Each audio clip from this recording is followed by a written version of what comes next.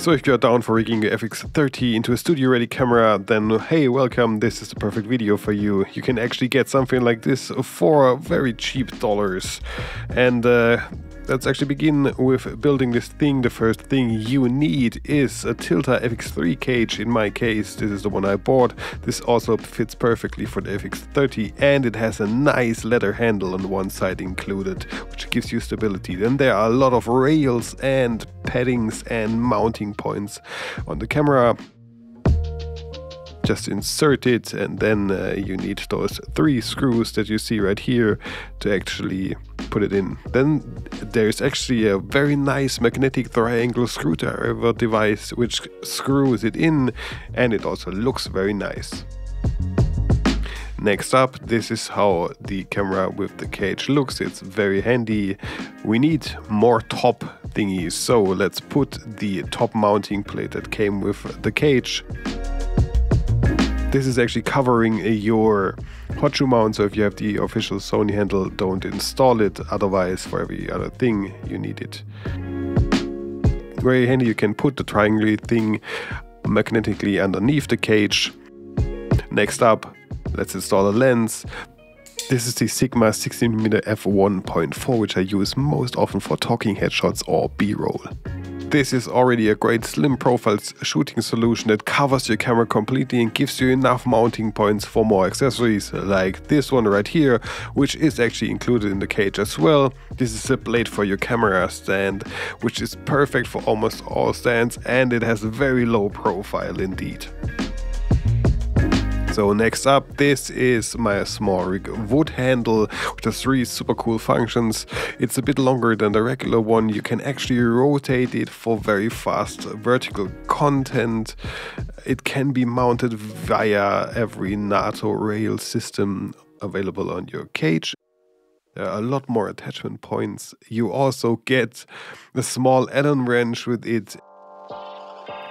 And above all, the low angle shots become so much more easier with the top handle than when having actually no top handle. And if you need to shoot more vertical content, then this wood handle has a super cool small function. The top knob can actually be rotated so that your whole camera becomes a vertical shooting camera in a matter of seconds. Next up, audio solution. Right now I'm using the DAT D3 mic from DAT in that case. There's not much to it, just screw it into the hole on the top of your cage and connect the audio cable into the input of your camera and you are done. Voila!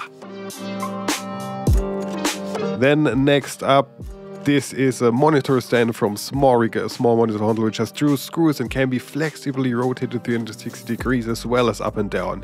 This harmonizes very well with the handle, which has a nice stop mechanism protecting your monitor from actually falling off. And then this is the Atomos Ninja V, which doubles as my monitor as well as the recording device for the Sony FX30.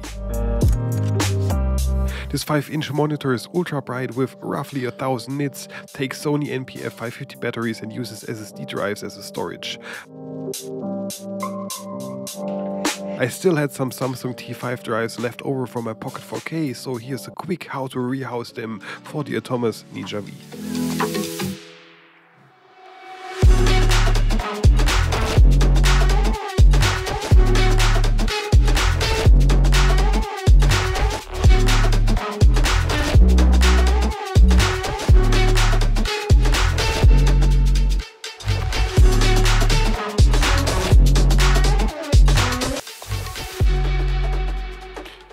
So this thing does not only fit very well, it also looks damn good and has enough space for the fans to actually blow out the hot air that the monitor produces.